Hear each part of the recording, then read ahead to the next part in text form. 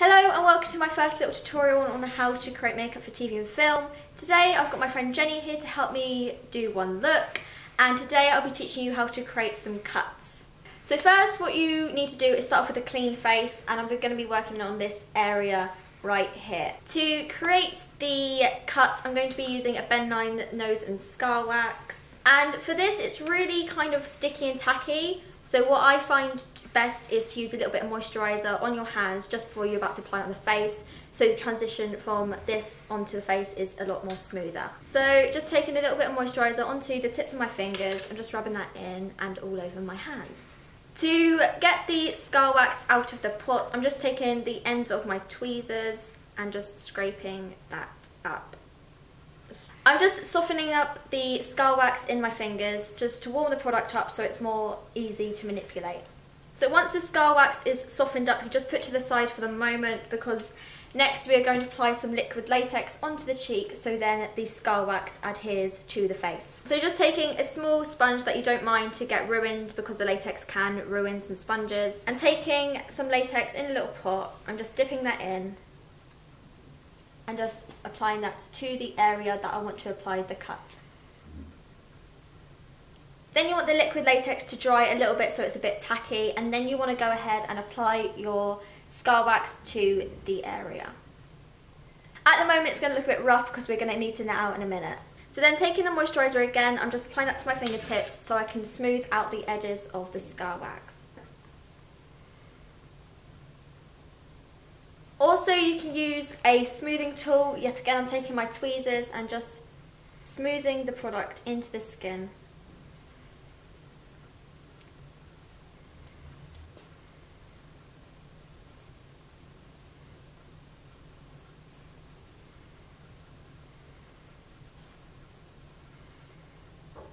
So once you've blended out the scar wax to your liking, go ahead and then take a bit more moisturiser, rub it to your fingers, and then go ahead and smooth the area.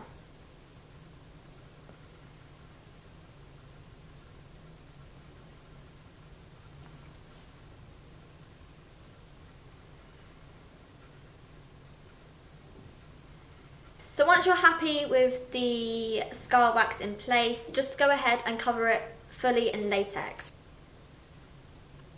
This is going to help the scar wax seal in place and last for a long time on the face, and also it gives you a nice base to put your foundation or your cover up on top. Once the latex is drying, go ahead and make your incision of where you want your cut to be. So I'm just taking my tweezers and just gently make an incision. You can give it a little.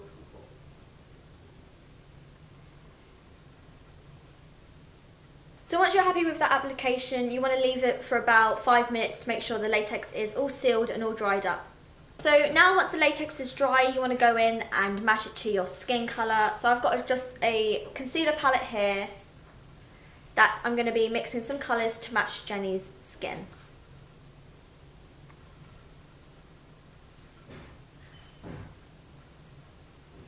Now for the inside of the cut in this little slit here, I'm going to be taking a dark, deep blood-coloured red lipstick, and I'm going to take that on a small brush just to get the precision that I need.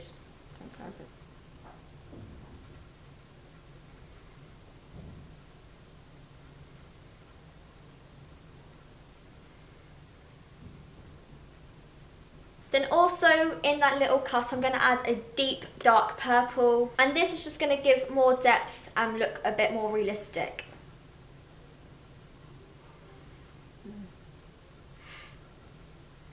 I'm going to add a little bit of bruising. I'm taking this eyeshadow palette here which has the bruising colours that I need. So it's got the yellow, it's got purple, it's got a bit of green, and it's also got the blue. So what I'm going to start off with is I'm going to take the yellow. And also I'm going to take the excess colour on the back of my hand so you can control the amount of product that's going to go onto the skin. And I'm just going to add a bit of yellow just around the outskirts of where we put the latex down. Then I'm going in just to add some green hues to it. This will make it look like the bruising is fresh.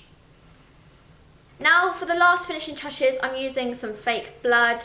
This is just a really dark, fresh looking blood, so it looks like she's just been cut and this blood is just forming on the skin. Taking a fine line eye brush, I'm just dipping the blood in and then just placing it inside the cut. If it drips, it just adds to the effect and gives it more of a realistic looking fresh cut. And that there is the finished product. I hope you enjoyed and stay tuned for another makeup for TV and film.